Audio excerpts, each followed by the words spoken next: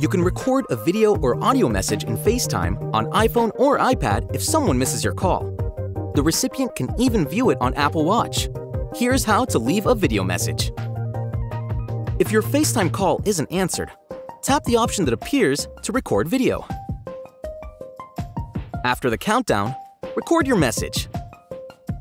Hey, I'm just thinking about the last time we were here at the park. Miss you. Call me when you can. When you're done, tap Stop. You can watch a preview of your message or just tap Send.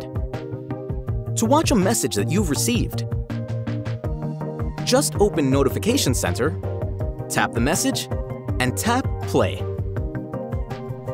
Hey, I'm just thinking about the last time we were here at the park. Miss you. Call me when you can. FaceTime is not available in all countries or regions. To learn more about how to use your iPhone, subscribe to our Apple Support YouTube channel or click another video to keep watching.